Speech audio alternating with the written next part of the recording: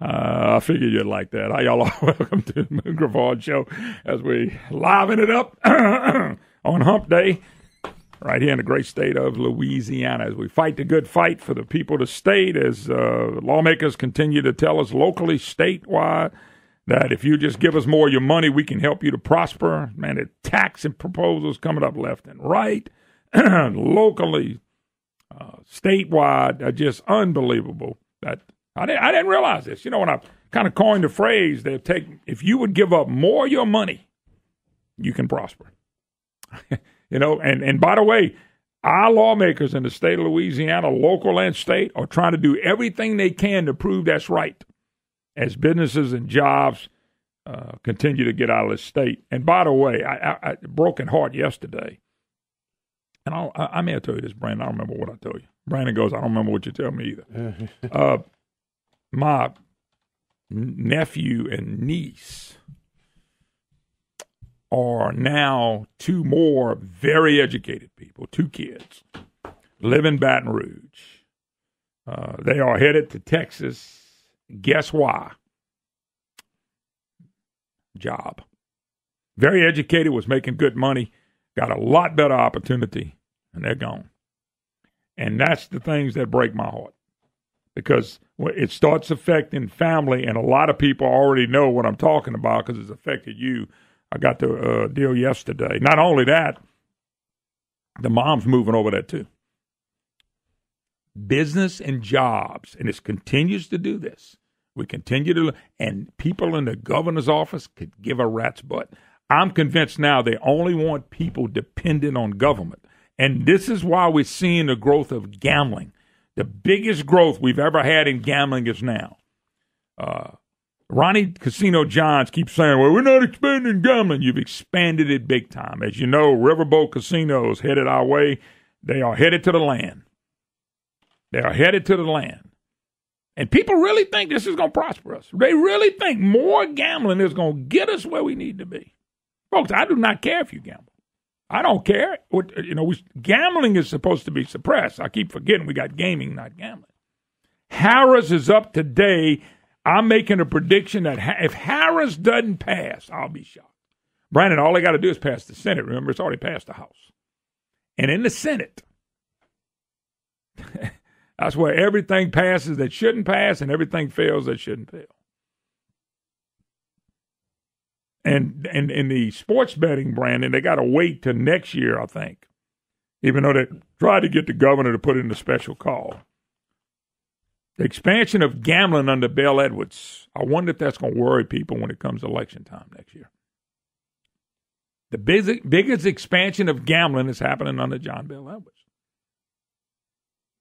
It never really expanded at all under Mike Foster and Blanco and Jindal. But under Bel Edwards, I'll be glad to sign it into law. So we now believe that and let me tell you something.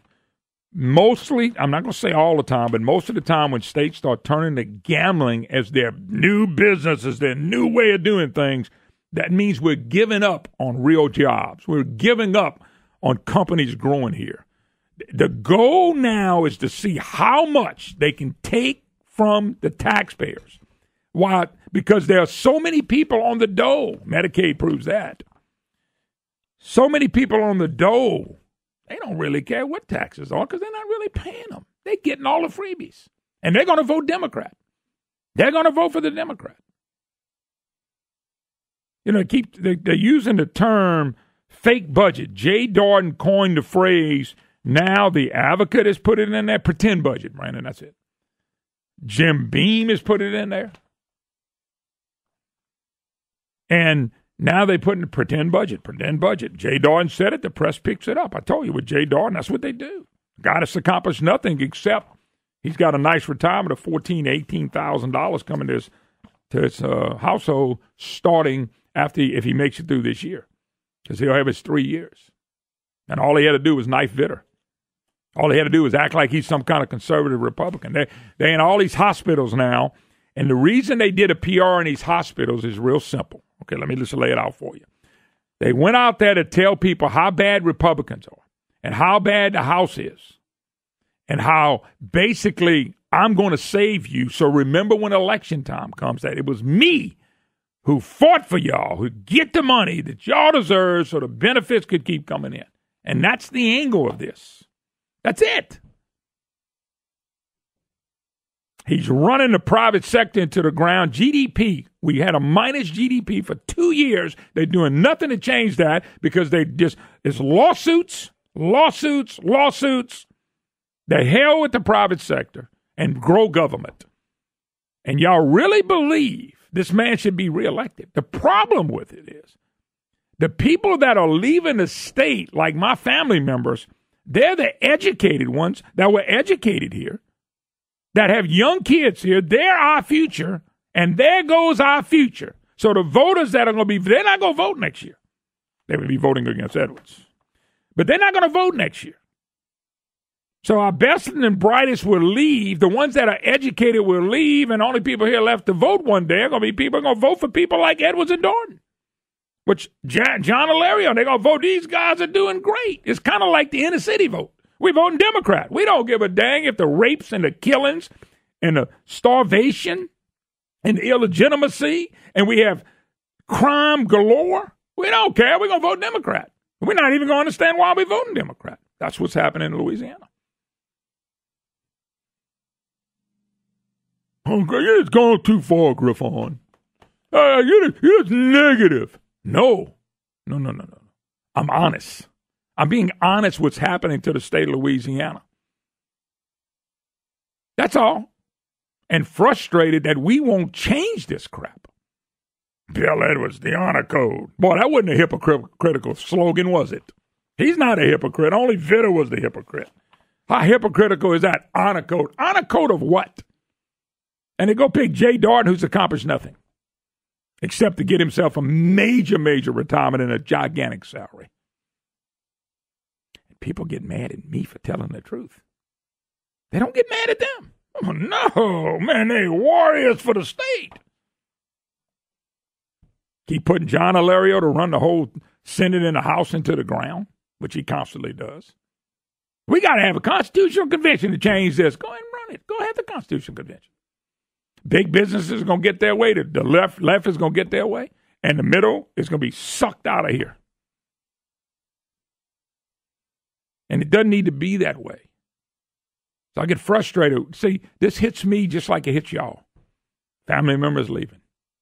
Young, best, brightest. I'm talking about bright young people that work their butts off, that have accomplished a lot with 2 kids. See you going to Texas. Putting it on their Facebook. We cannot wait to start our new life in Texas. And I'm sitting here going, my God. But there we go in Baton Rouge. Oh, by the way, speaking of ignorance, I said Baton Rouge and ignorance. There's an editorial today in the Advocate. As graduates leave, Louisiana lawmakers play pretend. And it's really amazing to read this because they missed the boat on so much. They really believe that if the lawmakers would just pass some more taxes and get the budget straight, that these young people are not going to leave. And they're not even in the ball game. They're not even in the same state I live in.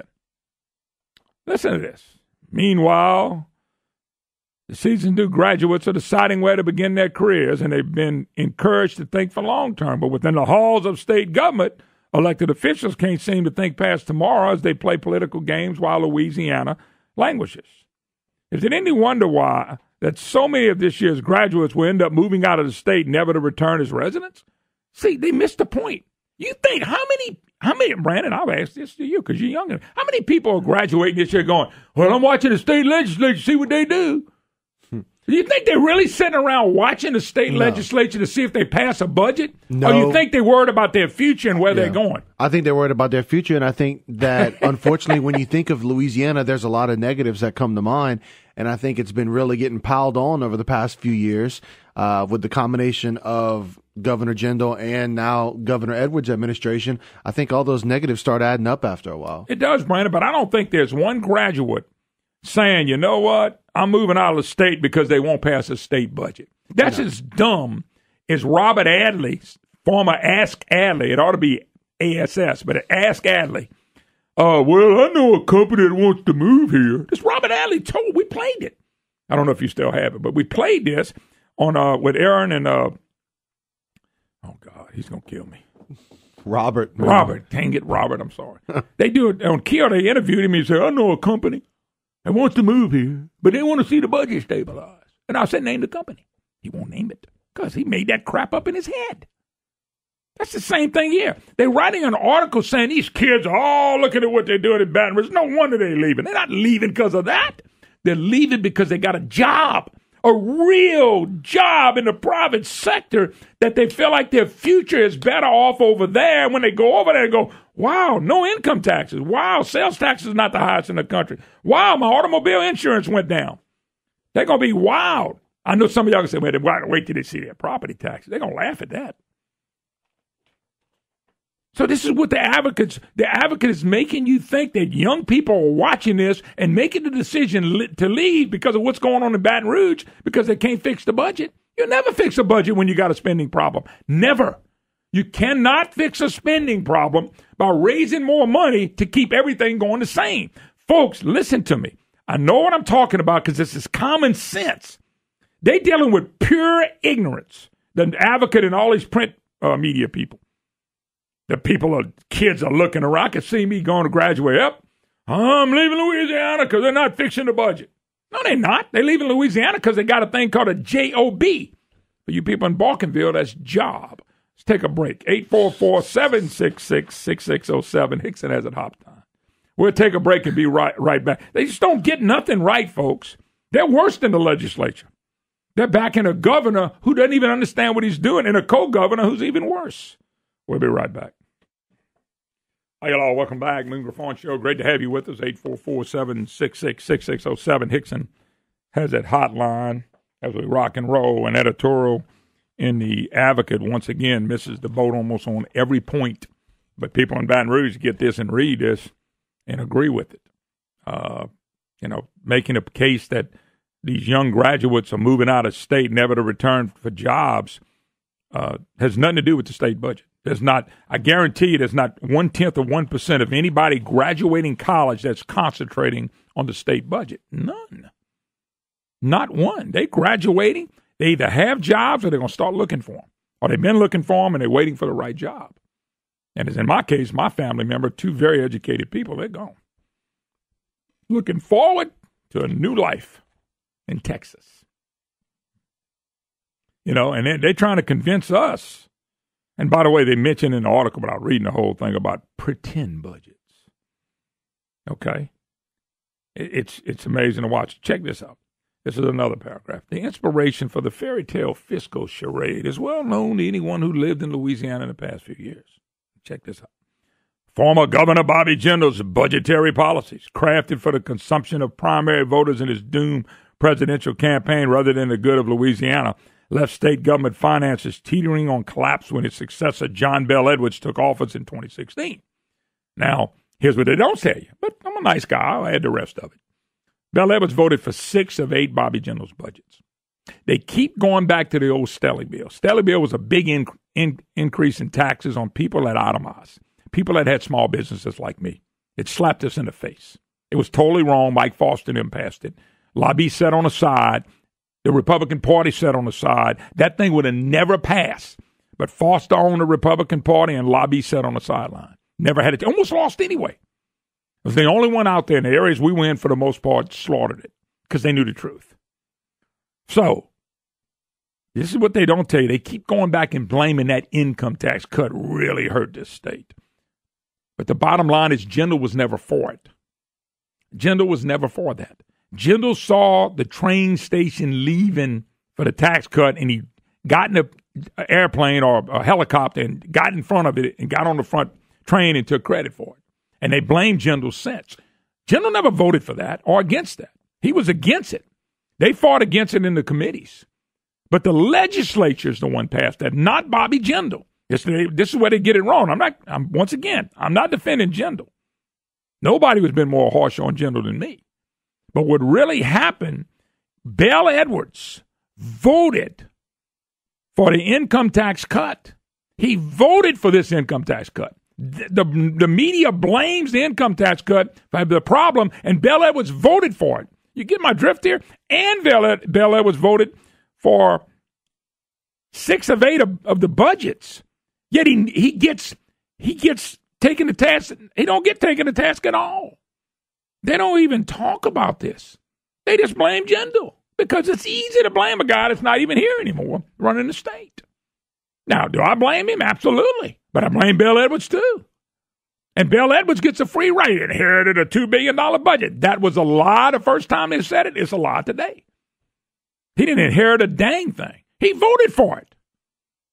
And the press continues to take up for him and to praise him and to give me an accolade that he's really doing the job, and the Republicans don't want to do anything.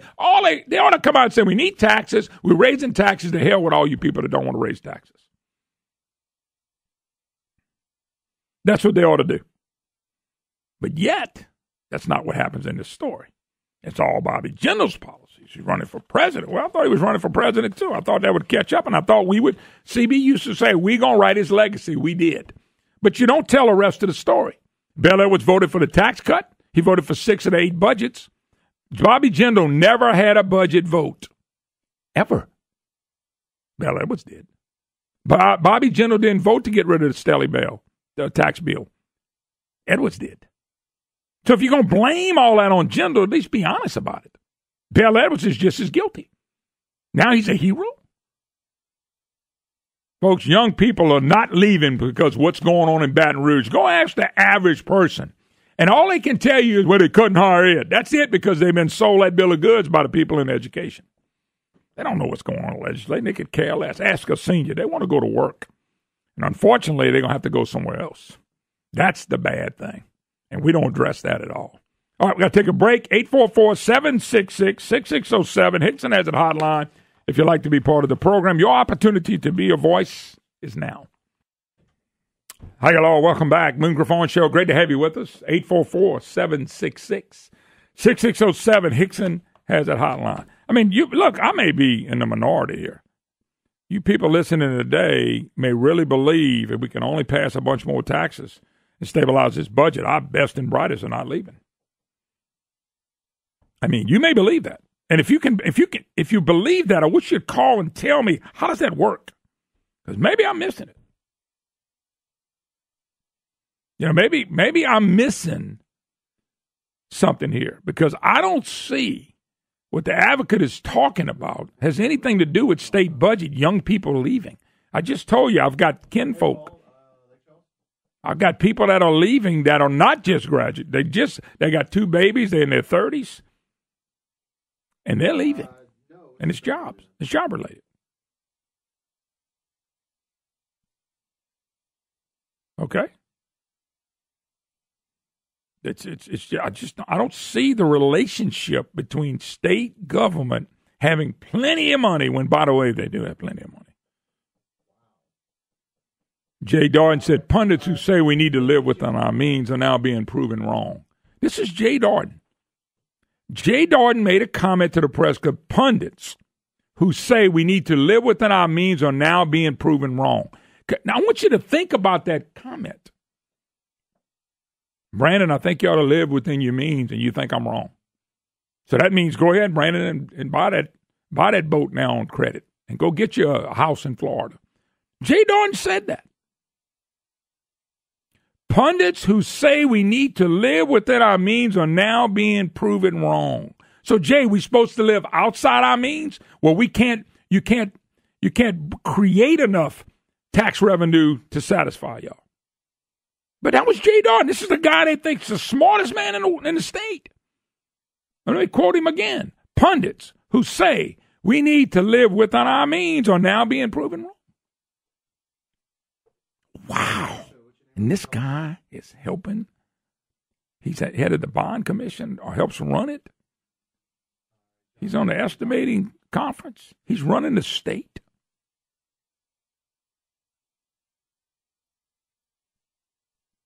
He says there won't be a miracle fix on the budget. There's no way to fix this budget. The only responsible way is to raise taxes. Jay Dardenne, a Republican, the co-governor.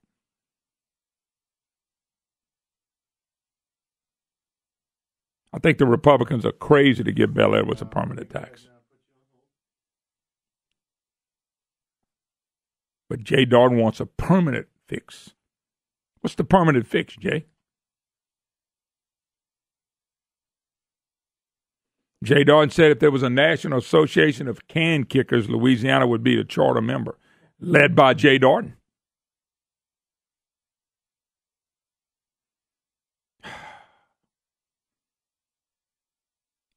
Jay Dardenne made sure they sent out letters, people, to scare the hell out of him. He did it on purpose. They said it was well thought out of.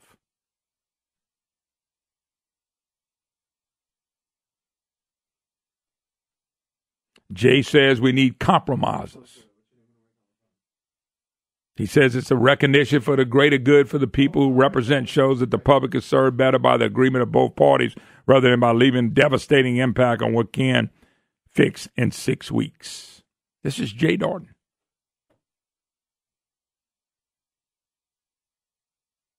Jay Dardenne running his mouth out there.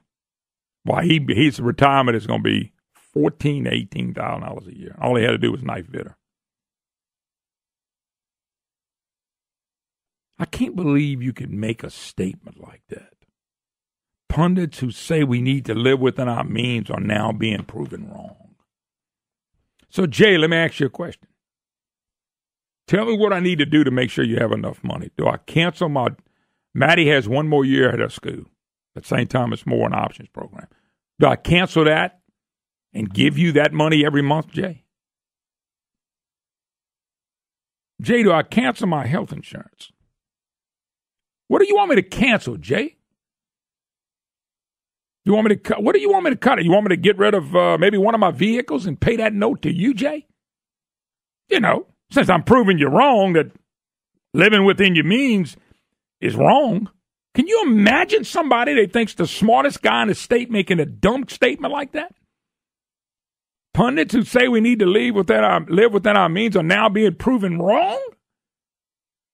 Live outside your means. That's really intelligent. Jay, how much money, what else do you want me to give up, Jay? Pay more income taxes, pay more sales taxes? How about the mandates that I have on me, Jay? Can I get rid of any of those? Property taxes? Healthcare is a mandate now. Health insurance. You know, look at the mandate. Sales taxes on gas. What I cut out, Jay, to give to you? Why is nobody asking what do we do to cut out to make sure they have it? They have all of it. I mean, I've heard Jay Dardenne say some stupid things. Pundits who say we need to live within our means are now... I'm being proven wrong, folks. We do not need to live within our means. Don't live within our means. The government's already growing twice that of our economy. We're already living way beyond our means, Dardenne. But not old Jay. Not old knife-stabbing Jay Dardenne, whose ship has come in. That is, I mean, folks, I'm reading it. How dumb is this? But boy, Jay stands up because Jay has always been a liberal. He's always been far to the left, putting on that Republican banner because he can't tell people who he is. He's got to tell people he's conservative. Man, when I was a senator, Senate Finance, it was screwed up then too, Dardenne. It was screwed up then too because I was sitting behind the mic and I remembered. Let's go to the phone lines. Let's go with Paul in Lake Charles. Paul, how you doing? Hey, good morning, Moon. Yes, sir. I heard something yesterday, and it made me think of Louisiana, but it's not Louisiana. It's Chicago. But this is something that, if they get wind of, they may try to do that here. They have proposed to add 1% property tax for the next 30 years. Okay, hold up. You got to say it again. You broke up when you was telling us what the tax was. By the way, I heard this, but go ahead, tell it. Oh, you already heard the story. No, no. Tell the audience. They're proposing to add 1% tax to people's property taxes on top of what they're already paying. They're going to add 1% for the next 30 years. And maybe you can explain this to me, but to me it contradicted itself. They're not worried about you being able to sell your property. They're saying because you're not going to be able to sell your property, so you're going to have to stay. Absolutely. But on the other hand, they also said that people were going to use it as an opportunity to come in and buy property. Mm-hmm. Now, why would you come in and buy property with this kind of tax structure? Well, you wouldn't. Matter of fact, as I heard the story, that what's going to happen is people will not be able to sell their homes. So the property value is going to go down, and you're stuck with the property taxes if you can't sell it. And if let's say I was living there and I sold a house to Brandon would have to take on a 30-year tax of 1%. So Brandon, if your house was $300,000, you would have to pay $3,000 a year for the next 30 years. So that's another $90,000 on top of your house. Yeah, on top of all other property taxes, another $90,000 over the life of the loan, Brandon. Oh, absolutely. I mean, not on the life of the loan, the rest of your life. Listen, they're coming up with creative ways to take our money. And on the flip side, and you know what it's for? You know what it's to fund? Yeah, pension funds for government workers. Unfunded public liabilities. Yep, they unfunded accrued liability, and that's what you realize we got the same problem here. But Jay Dardenne and John Bel Edwards aren't addressing any problems. They just want more money. But how can you be a commissioner of administration? A guy that was head of the Senate Finance and says the pundits who said we need to live within our means are wrong. Holy cow, what a statement. Anyway, I got to go, Paul. Thanks for the call. Okay. Thanks for the call. We got to take a break. 844-766-6607. Hickson has a hotline. Unbelievable. That's the Commission of Administration, Jay Dardenne. All you, Moon. All you. And the post office guy. Oh, blaming it on the post office guy's man a now. big fan. Oh, yeah. And I was talking to him. Yeah. He has a catfish pond. Yeah. And what he needs is he wants to get some catfish out of it, about 300 of them. Mm-hmm. So I said he's trying to net them, and he couldn't get them like he wanted them. So it's only a half acre. But they told him to get 300 out of that. So what I told him, being a nice guy, that me and Walker will come fish him out for him. Matter of fact, just cast off the bank. If you can catch 300 catfish in a day or so, you done had a hell of a day. And I told him I didn't want any. But he said he wanted to take them out, give them to people, and feed people so he can get his pond healthy. So being a nice guy, I volunteered my fishing expertise to catch the catfish in a stock pond. That's going to bite every cast. Next time, I'll just play the whole album of Creedence Clearwater for our listeners while we're waiting for you to come in. And if our ratings go up, we'll know what we have to do next week. Yeah.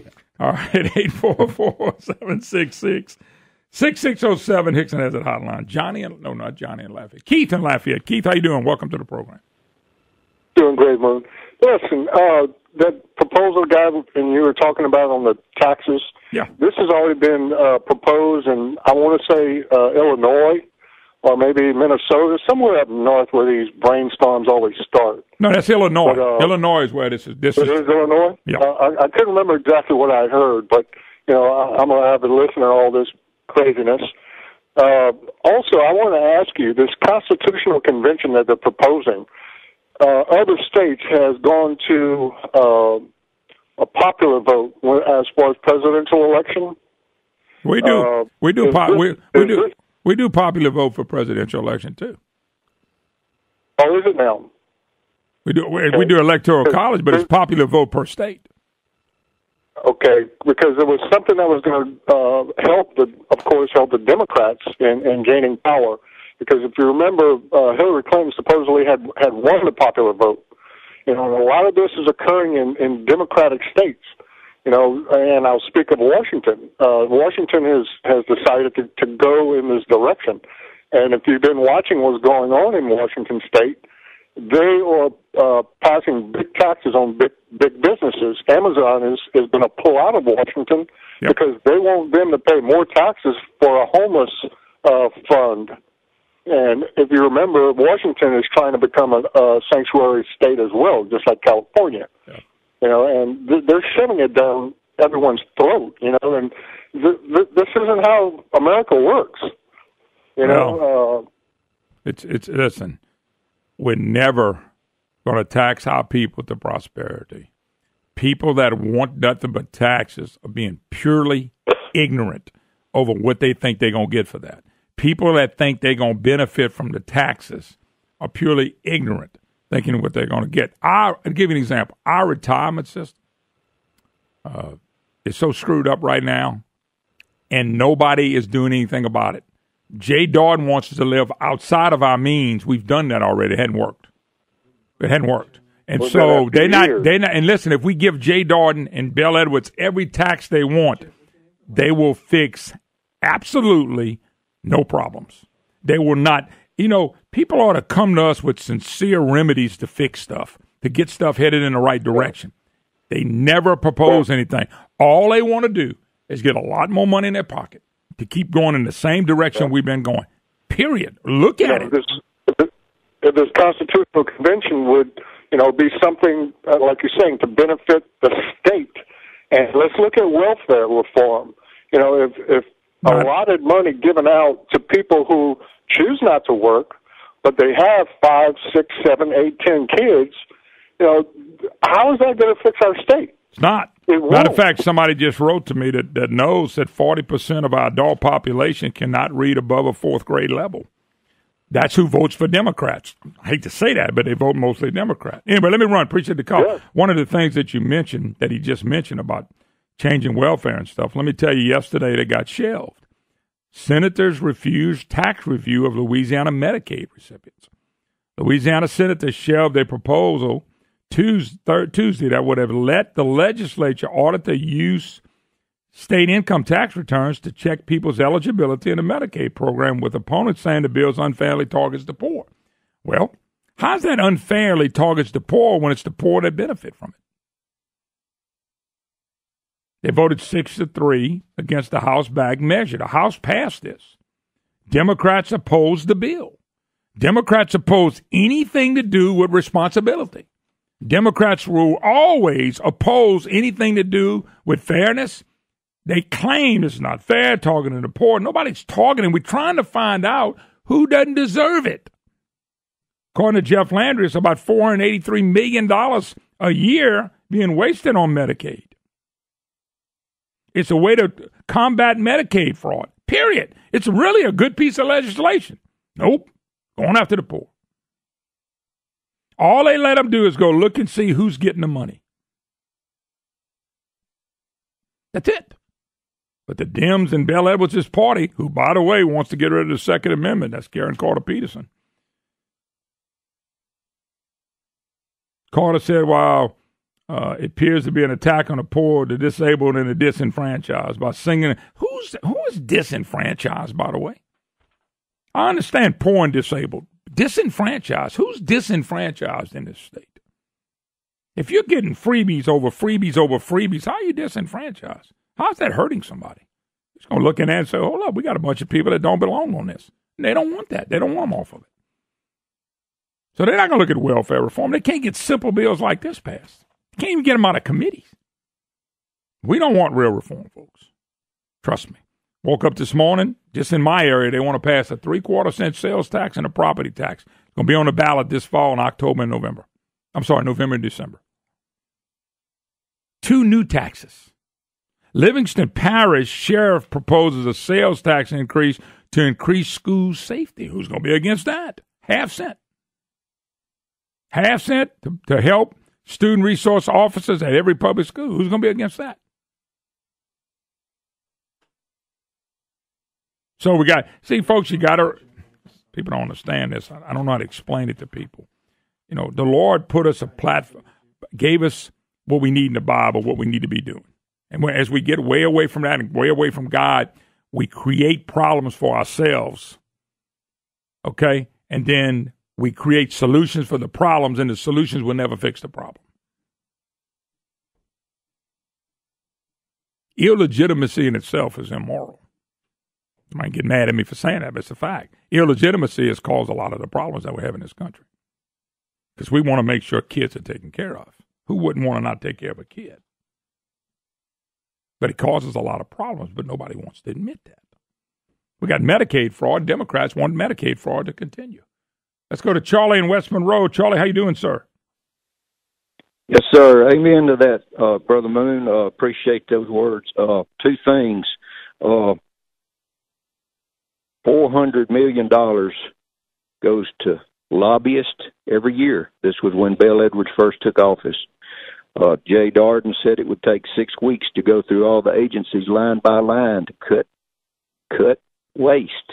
He hadn't done it. Where does that happen? It takes 6 weeks. He hadn't done it. I mean, actually, Jay Dardenne, it's almost been 2 years. It's been over 2 years since Jay Dardenne said he was going to look at the contracts that Kennedy talked about, get back to us and tell us what we can cut. 2 years, I hadn't seen one thing that he's come back to do. Not one proposal. Not one. Exactly. Thank you, Moon. Yeah, by the way, Jay Dardenne says that the pundits who think we ought to live within our means have been proven wrong. See, Brandon, you should be living way outside what you're making, Brandon. I'm telling you, go and buy that condo in Florida, Brandon.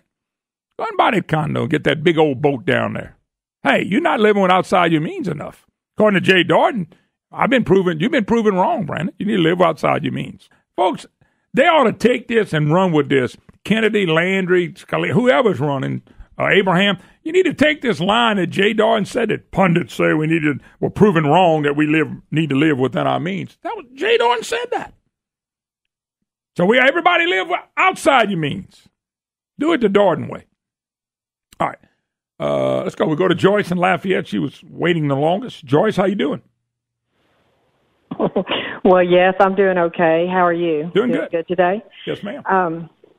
I went to the council meeting last night. I know this is on a local issue, and you're talking about the state more or less. But the two combined, it just sounds like all they want is more taxes. Last night it was very interesting because it was a full house for the council meeting. And right before the council meeting, they pulled the DA's request for 2 mills for expenses. Uh-huh. And then they explained during the meeting that they had found that they could get he could get the money in a different kind of way. I'm not going to go into how that was, really. But I found it interesting because the 4 members of this self-appointed committee on the council, which is Kenneth Boudreaux, Bruce Conk, Jay Castile, and Kevin Knockamp, said they studied it for a year, but then right before the council meeting, they withdraw that particular millage for the DA's office. And then we're sitting there waiting to talk, and on somebody's iPhone, we see that the sheriff is asking for 3/4 cent sales tax. Mm-hmm. So it's like a bombardment from, not just the state, but from the local too. And they can't find any way to cut back. I could tell them a few ways that I see, but, they didn't ask me. And I just find that interesting that they just think they can keep going to the property owners, and we're going to foot the bill for say the jail, the recreation, create. It's just getting to be ridiculous, Well, the only saving grace on any of this stuff is the people locally have to say we're voting for it. Now, I know even with that, it's kind of tough to beat them because there will be a lot of people out there begging for the tax money. Okay? And I know that. I know that.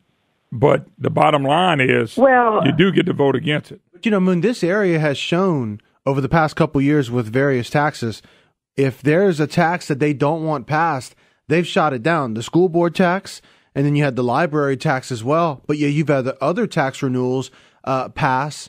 But Brandon, they've shown. But you remember what I told you? You got to have, and I've said it since day one. I've been saying it for a while because it was taught by CB.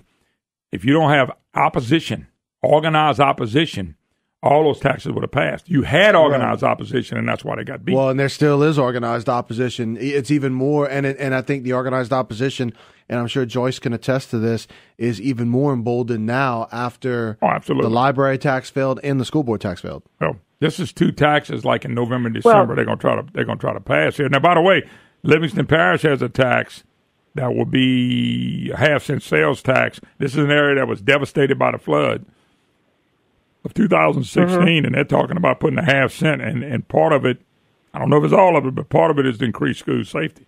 And and all they got to do is come back and put the right words on these taxes, and people will vote for them. Mm-hmm. Well, my daughter lives in Ascension Parish, and they actually seem to be very satisfied with the schools over there and different things. They seem to be satisfied with law enforcement. Now, that's not Livingston, but it is very close.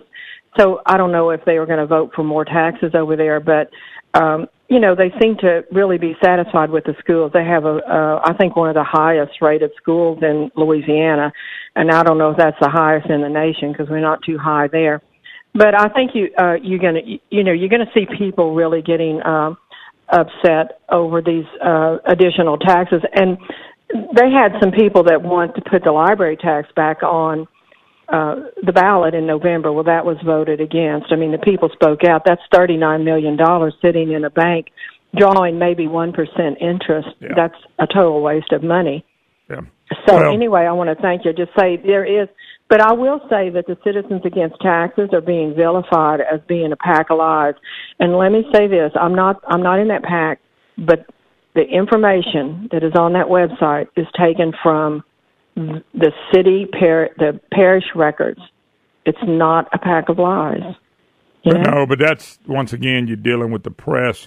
The press just came on the side of we can raise taxes anytime, anywhere, and it's a good thing. Always. And the bottom line is, sooner or later, we're going to pass the breaking point. I know my good friend Dallas Hicks, and I can't wait to visit with Dallas again. He's been talking about this breaking point for a long, long time on my program, and he thinks we've passed it now. It's easy to vote for a property owner to pay taxes if you're not a property owner. But let me say this to those people. They pay the bill also. They pay it when they go shop at a business. They pay it when they pay rent. They may think they're not if they're not a property owner, but the taxes go up. The price of everything goes up. And you need to free up some money so that people can operate and not be so fearful of these taxes. It's really not a good thing. And the other thing about the self-appointed committee, well, I do admire the fact that they made the effort. Why were no conservatives, no Republicans included on that committee for a more balanced? Yeah, I don't know. That's a good question. Good question. Yeah. All right. Yeah. We got to go, Joyce. Listen, thanks a lot. Thanks for the call. Let's. I tell you, we got to take a break. 844-766-6607. Hickson has it hotline if you'd like to be part of the program. You're listening to the Moon Griffon Show. Don't go anywhere, folks. We'll be right back. Hi, hello. Welcome back, Moon Griffon Show. Great to have you with us as we rock and roll on Hump Day. 844-766-6607. Hickson has a hotline. This is more for Brandon than y'all, folks. But next Thursday, Brandon, which is the 24th, we will be at the Mudbug Festival in Shreveport, in conjunction with our good friends at Keel on Thursday. And on Friday, we'll be in Alexandria at Hickson Autoplex. We were really supposed to originally go this Friday. I had to make some changes. I thought so. Well, I had to make some changes, personal stuff that come up that I couldn't. Friday was going to be rough. Put it that way. So, by the grace of God, Dallas worked with us, and of course our good friends at KSYL, 970 AM, and of course Center Broadcast, and they were able to make some adjustments. So that's the adjustment on the road next Thursday and Friday. Which, by the way, if you want to get paid that week, you better remind me early. I'm getting paid 2 days early. My Wednesday will be my Friday. Yeah. Brandon really hates the way I work that out for him. Oh, man. I know. I'm just such a tough boss. Huh? I couldn't be a boss. Mm-hmm. I'm too nice of a guy. Mm-hmm. And Brandon's looking at me, and I'm really joking, but I'm not. Yeah. I do not mind fussing about elected officials and what they do, but I do not like getting on just people in general. I don't. Uh-huh. You know how I am. I once I blow up, now I ain't worth a crap. I'm admitting that. But yeah. And you've seen a few times I wasn't too happy, but basically that's far and in between, I hope. Mm-hmm. I'd rather, once again, I'd laugh at myself too much to take myself so serious. I just can't believe you're going to be away from here for 2 straight days, Moon. You ought to be pumped. I can think of some other people that'll be pumped. I think a lot of people will be excited. But anyway, no, we'll be gone a couple of days, but it's no biggie. Matter of fact, go to Shreveport. In Ellick, I don't know if I'm just going to be gone or come back and then shoot to Ellick. Alexandria, I'm telling you, from my house to Hickson Autoplex, Brandon, is about an hour and 5 minutes at the most. Wow. That's short considering. Well, when I was in Monroe coming to Ellick, it was about $1.40. Yeah. And that road's cleaned up so much in the last 10 years, maybe an hour and 30, 40 minutes to get from my house, which I was in Sterling. You're just lucky you don't have to go through Lafayette to get to the interstate, to get to Ellick. I don't have to do any of that stuff. I shoot on 93, and I'm coming out over that Grand Coteau. So it's not a bad deal for me. And even when I go to Lake Charles, when I was in Monroe, 3.5 hours minimum. Yeah. See, now, from my house to Dr. Snow's, 50 minutes, 55 minutes. You're at a good launching point. Oh, absolutely. You're at a really good launching point, Moon. Absolutely. I agree with that. But I'm able to get to places a little bit quicker. Now, when I go to Shreveport and Monroe, the funny thing about being here, Shreveport and Monroe are both right at 3 hours from Lafayette. Yeah. You're just going northeast or northwest. Especially, again, if you're launching from outside of Lafayette like you are. Yeah, I'm not going through the city. For me, if I'm going north, I got to go through Lafayette. It takes a while to get through Lafayette. No, and it depends on what time you leave, right? Yeah. I'm talking about if I go to Shreveport and I don't go the night before, if I leave at 4:30 in the morning, which I get up anyway, 7:30 I'm sitting there pretty much where I need to be. Yeah. It's really, really neat. I live in a place where I can get to places really quick. Yeah, those good launching points make a difference on those trips. Yeah, but the thing about it is I'm 5 minutes from I-10. Yeah. And I'm 15 minutes from 49. Yep. So boom, I can motor, man, no doubt about it. And I ain't got a ticket in a while, so I guess I'm closing in on another one. Oh, man. 844. Well, we don't have any of these speed cameras around here right now. Man, I tell you what, that's helped me to lock the last year, too, I got to tell you. You know they're coming back, though. Oh, I know they're coming back. Joe Robideau is not only coming back, but the tax man is striking again for more taxes in this area. And then the sheriff wants 3/4 of a sales tax. Hey, no big deal, folks. When we all making the money we're making in the state of Louisiana, what's another $100, $200 out of your pocket a month? I mean, that's going to help you prosper. Don't forget that. And don't forget, quote, Jay Dardenne, the pundits have been proven wrong that we can't live within our means. Quote, Jay Dardenne, Commissioner of Administration. Folks, they ought to take this and run with this. Kennedy, Landry, Scalia, whoever's running, Abraham, you need to take this line that Jay Dardenne said that pundits say we're proven wrong that we need to live within our means. Jay Dardenne said that. So everybody live outside your means. Do it the Dardenne way. All right. Let's go. We go to Joyce in Lafayette. She was waiting the longest. Joyce, how you doing? Well, yes, I'm doing okay. How are you? Doing good. Good today? Yes, ma'am. I went to the council meeting last night. I know this is on a local issue, and you're talking about the state more or less. But the two combined, it just sounds like all they want is more taxes. Last night it was very interesting because it was a full house for the council meeting. And right before the council meeting, they pulled the DA's request for 2 mills for expenses. Uh-huh. And then they explained during the meeting that they had found that they could get he could get the money in a different kind of way. I'm not going to go into how that was, really. But I found it interesting because the 4 members of this self-appointed committee on the council, which is Kenneth Boudreaux, Bruce Conk, Jay Castile, and Kevin Knockham, said they studied it for a year, but then right before the council meeting, they withdraw that particular millage for the DA's office. And then we're sitting there waiting to talk, and on somebody's iPhone, we see that the sheriff is asking for 3/4 cent sales tax. Mm-hmm.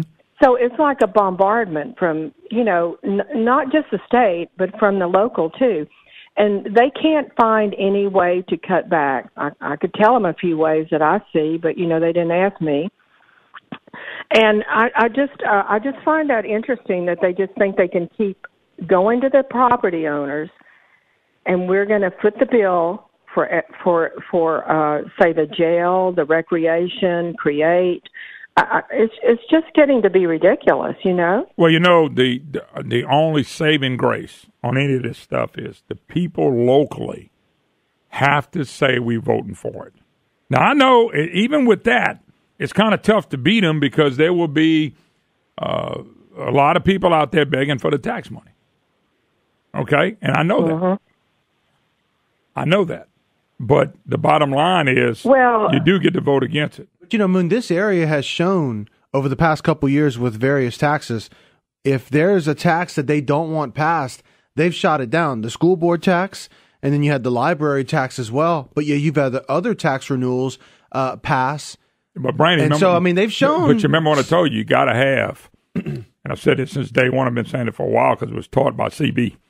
If you don't have opposition, organized opposition, all those taxes would have passed. You had organized opposition, and that's why they got beat. Well, and there still is organized opposition. It's even more, and I think the organized opposition, and I'm sure Joyce can attest to this, is even more emboldened now after the library tax failed and the school board tax failed. Well, this is two taxes like in November and December. They're going to try to pass here. Now, by the way, Livingston Parish has a tax that will be a half-cent sales tax. This is an area that was devastated by the flood of 2016, and they're talking about putting a half-cent, and part of it, I don't know if it's all of it, but part of it is to increase school safety.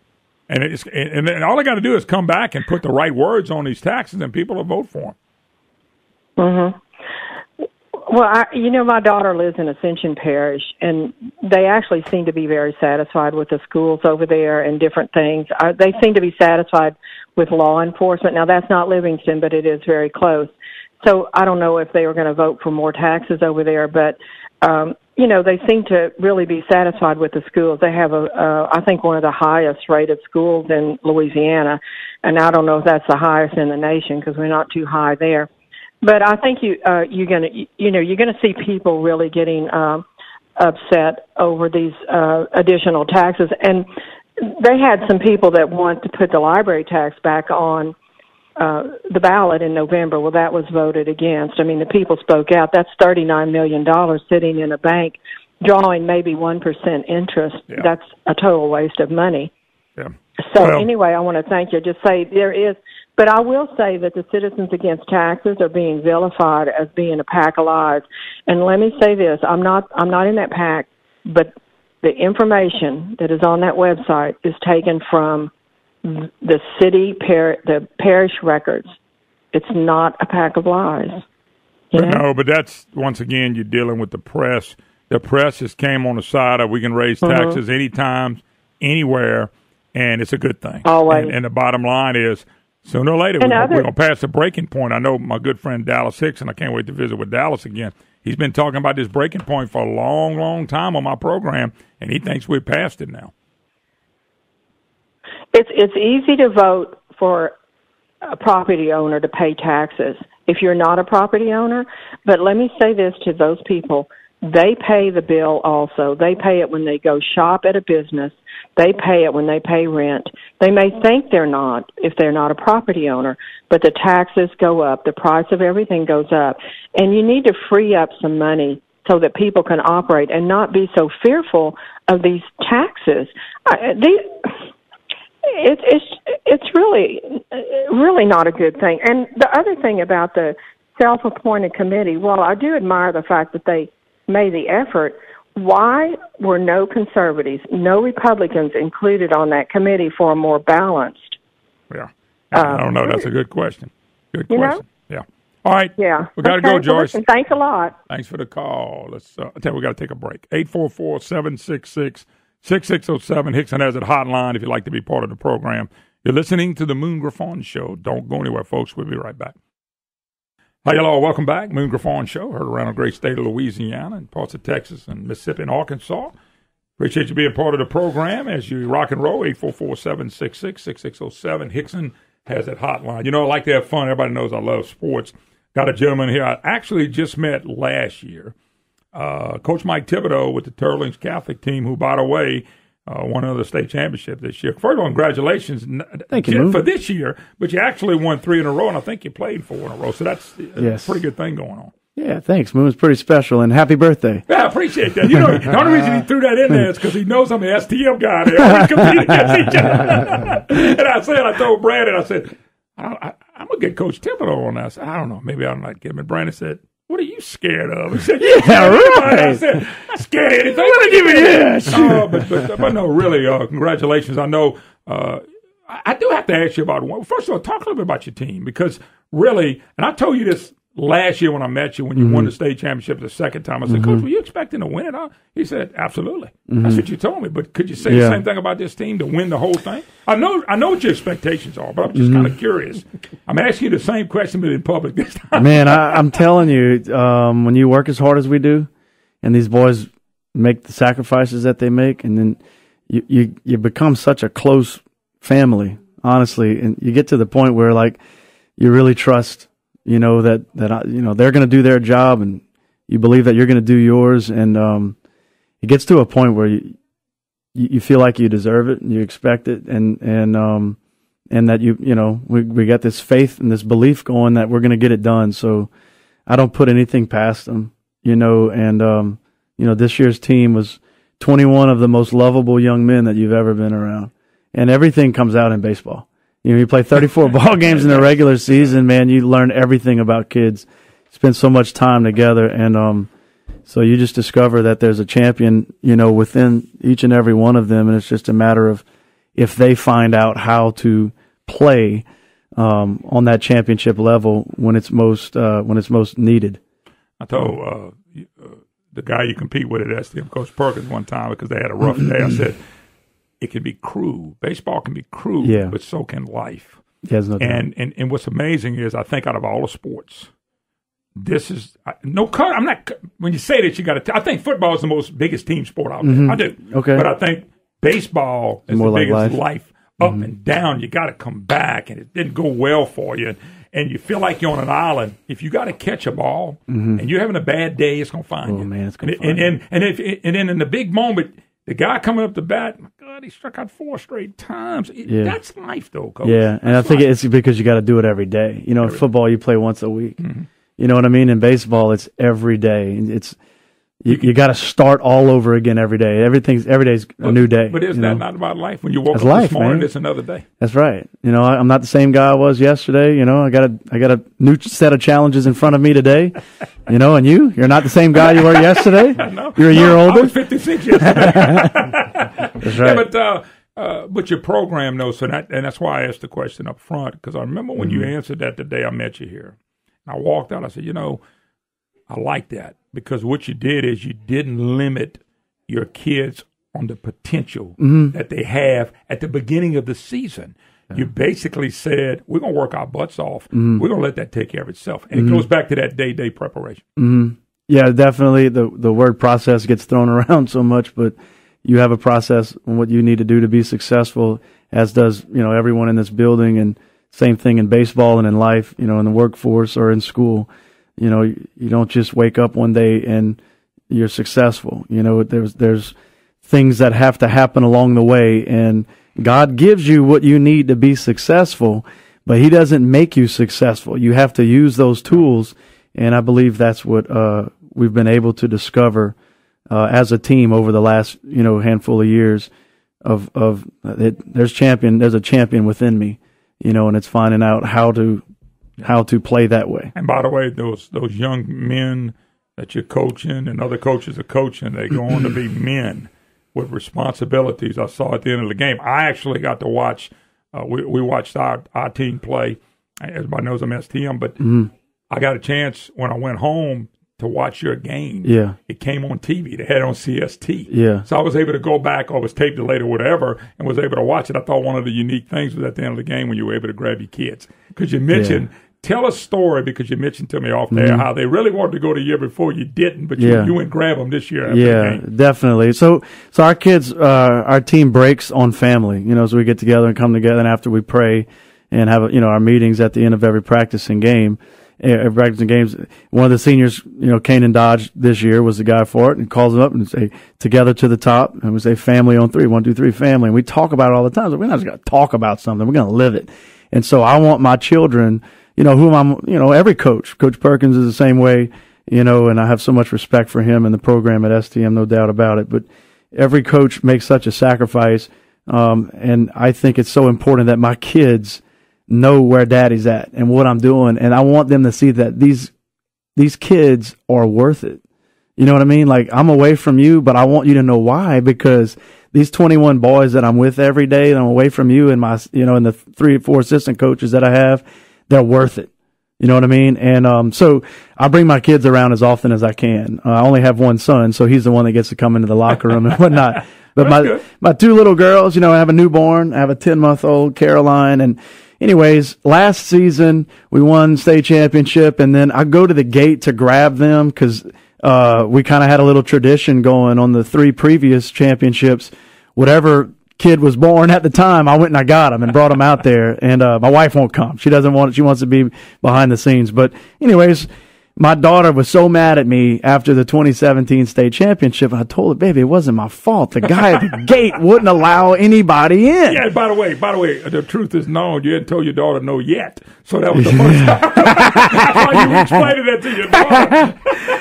So she said, Dad, if we win a state championship this year, I want to be on the field. I said, I promise you I'll get you, baby. You're worth it. So I had to argue with the guy at the gate for a little while, and I told him to go ahead and find me whatever you need, but my children are coming on the field with me to accept this trophy. They're part of the family too. And what the awesome thing is Richie Garrett, my assistant now for 7 years, has a granddaughter. And I saw him holding the baby out there. And so he followed, and he grabbed his granddaughter, and she was out on the field for the state championship trophy. And I noticed that John Curtis did the same thing, too. I saw their state championship picture, and they had several of the kids on the team. You set the trend, so you go get all they got to say is, when they look back. I saw Thibodeau out there with his kids. I won't be able to, have a huge a bank account that I'll leave behind for my kids when I'm gone, but they'll have those memories. We were on the field with Dad for those state championships. I just want to let you know, I just thought about this too. I got STM baseball banquet tonight I'm going to. So I'm going to be dogged really bad tonight about how I appreciate Coach Thibodeau on that, but I kind of laugh because I'm a big sports guy, and of course I pull for us to whip your butt every time we play. I hear you, man. That's what makes the rivalry great. I guarantee you not going, well, that's Moon over there. He put me on his program. We'll lose this game. That ain't never happened. No. But look, I had so many parents, STM parents, text me after the ball game that I got to tell you, that's first class, man. When your opponents reach out like that. Coach, I came through high school like you did and went to college, and we played, and you played those rivalry games. That's what made it fun. Mm-hmm. When they say you hate somebody, you don't really hate them. You just want to beat them. You hate and to when lose you beat to them, them. You can smile to them. Yeah. Y'all did not. People don't understand this. You did not beat STM in the regular season this year. But you won a state championship. That's part of it. That's just part of the game. Exactly. Baseball can be so cruel, but on the flip side, I'll say it again. If you're teaching kids about God and family and work and stuff that you're doing, and baseball, you're teaching them about life. Because I'm telling you, when they get out there in the real world, you're going to have your ups and downs. You're going to fall flat on your face. But you got to be able to get up, and that's why I love baseball. That's our job as educators. It's prepare them for the workforce and for life, So, well, good luck. Thank you, Moon. Say again, God bless, and I wish you the best of luck in the future. Bless. Happy birthday. I'm not pulling against you, but a few games. You understand? That's okay. I don't want y'all to win when we play y'all either. If you did, I would say something wrong with you. You need to be Perkins' assistant. And I don't think that's what you want. So anyway, no, take care. Coach Mike Thibodeau, Turlings Catholic, once again, 3rd straight championship in a row, and congratulations. Hi, hello. Welcome back. Moon Griffon Show. Great to have you with us. By the way, before he gets back to the radio, STM's going to beat him again next year, but we're going to win the state championship. Yeah, he didn't hear that. He was out there. Well, of course he didn't. You waited until he walked out the room. Yeah, Coach Perkins and them going to whip him next year. So, anyway, he beat him twice this year. We just, it had been a great finals had it been the two teams in the day. But once again, he gets to the car because I know he listens to us sometime. I must have to shut up then. What a great guy, though. Oh, no. I'm telling you what, in baseball, Brand, football is the biggest team sport. Now you go, well, how do you figure that? Let me lay it on you. Quarterback can't get the ball without a center. He can't go back to pass without linemen. Running back cannot run without the lineman blocking and the wide receivers. The quarterback's got to throw it to somebody who has to catch it. You get my drift, man? Mm-hmm. You got to have a punt team and a punt receiving team. You got a kickoff team and a kick receiving team. You got to have a defense. You got to have offense. You got to alternate. I mean, the ultimate team sport is, I'm not saying it's not another one, to me, the main three. Right. Is football. You watched basketball game last night. Mm-hmm. There's a lot of isolation, one-on-one stuff. Mm-hmm. Baseball is the most humbling. I mean, and even Coach mentioned that. I mean, you're sitting there at third base or whatever, and you're having a bad day and the ball's hit to you. Yep. Right? It's all you. Nobody can help you catch that baseball. baseball is a game of failure. Like Mark Teixeira said with the New York Yankees, it's a game of failure. And so you have to rebound constantly. Well, what do you have to do in life? Yep. You have to rebound from failure constantly. Constantly. And the thing about it is, yes, baseball's a team sport. Mm-hmm. You got to throw it to first. Somebody has to catch it. But you better do your part first. So, anyway, I like talking to those guys and kind of visit with them. I remember when we had Robichaux on there. My ULMP, Coach Robichaux from UL. I had ULMP. What are you doing with that coach on there? And I'm sure I hear that tonight. But the fact of the matter is, he happened to be in the studio, and I wanted to grab him. I had met him one time before, and I wanted to congratulate him. I mean, when we beat him next year, he'll congratulate me when he walks in here. Not me personally, but to Coach Perkins and them. So, anyway, I always like to have a little fun anyway, folks. 844-766-6607. Hickson has that hotline. If you'd like to be part of the program, is your opportunity to be a voice. And by the way, we've had, in 2.5 years, we've had 3 regular sessions, Brandon. 6 special sessions after this next one. We ain't got it right yet. It's called leadership. It's called leadership. We don't have it right yet. It's politics, Griffon. They don't want to help the governor. So all these people that got elected on cutting government and cutting it back should now give in.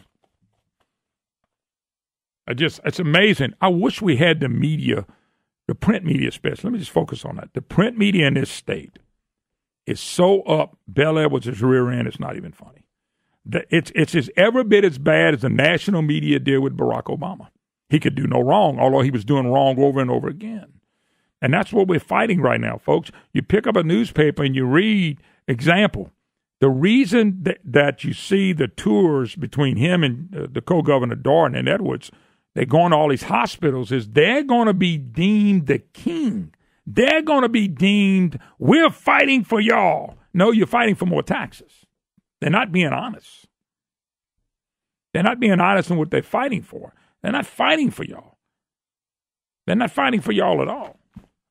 What they're fighting for is to keep taking money out of school teachers' pockets and coaches' pockets and accountants' pockets, talk show pockets, engineers' pockets. You know, people that do maintenance, people that work in a plant. Their goal is to get as much money out of your pocket. That's it. The goal is not to fix anything. Jay Dardenne just said it, and I just read it to you a few minutes ago. The pundits are wrong for thinking we can live within our means. The pundits, and I'm considered a pundit. No pun intended, Brandon. There was no pun there, Moon. Jay Dardenne made the comment, pundits who say we need to live within our means are now being proven wrong. You don't have to live within your means. You have to live outside your means. So that when they go around and do all this pep rally stuff, the pep rally is to make them look like they're the heroes. They're the saviors. And it makes it political. Jay Dardenne said it's not political. It was 100% political. He can't even be honest. He doesn't want to be honest. What they're doing at these hospitals is 100% political. By the way, I wonder how much the special session is going to cost our state again. Well, Brandon, the way they set it up, since they're cutting the regular session off early, it's going to probably run about the same as a regular session. They're trying to say they're good stewards. Oh, at least in this tiny way, they're going to try and save some money. Yeah. Yeah, right. Brandon. Yeah. They're not saving money. I know they're not saving money. They're looking for another $500 million in taxes. Yeah. But that's why they're doing. You know what, Brandon, let's think about this. Every year we do the whole session from the first day to the last. They never cut them off short, ever. But all of a sudden they can cut this one off short. Does that mean we're maybe spending too much money in regular sessions? Yeah, too much money and too much time. Yeah, that's a lot of wasted time during this regular sessions as well. You know, but that's what I'm saying. In a regular session, we go from they started whatever date and ended on a date, and they never get out early. Does that mean we could be getting out of sessions early all the time? They just exposed something I don't think they meant to expose. No. That means that we're running these sessions from start to finish. You know, you got a 60-day or 90-day session. It looks like to me they can do it. And don't forget, they took days off, too. Seems like to me, Brandon, don't forget, too, they took many days off. They get paid vacation during the session. No, I know. Oh, no, I don't forget that. I know that. That's part of the wasted time I was talking about. Yep. So. I mean, look, isn't it Texas that does every other year they meet? Okay. So, in other words, they can deal with taxes every other year like us. We got Julie Stokes, Nancy Pelosi of Louisiana, wanted to make it where you can raise taxes every year. Why don't we meet every other year? If Texas has a better business climate, let's go look at what they're doing. Now, they don't have a homestead exemption, Brandon, but they don't have an income tax either. Yeah. You know, we heard Texas is just smarter about how they tax people.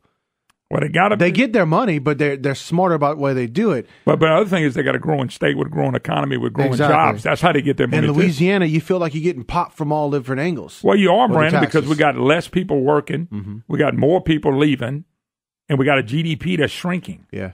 So when they tax you, it's fewer people paying more, but you can't tell them that. Let's go to Jack in Alexandria. Jack, how you doing?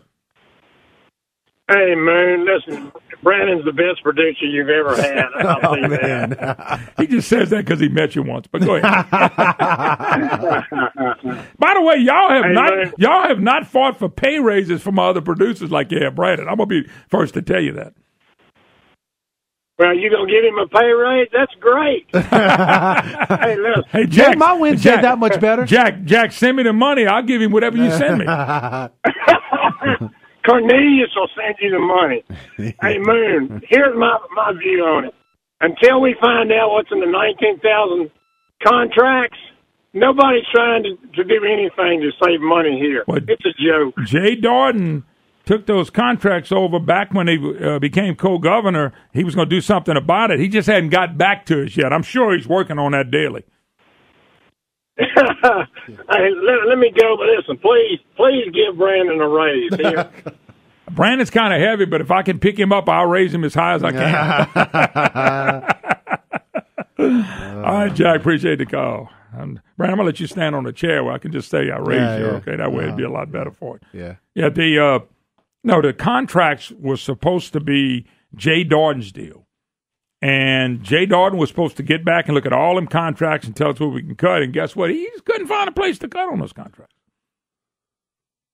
He came back one time to give him a report. According to Lance Harris, he's been waiting for the next report, and he's never given another one. Once again, the press won't they're not going to challenge the great Jay Dardenne.